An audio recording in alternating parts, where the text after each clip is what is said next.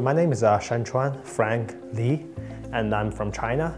I had my undergraduate degree from Shandong University of Finance and Economics, and I majored in financial engineering. The MSBA program actually makes me a much better problem solver compared to what I was, because now I have the data skill. I can talk the data language with my clients.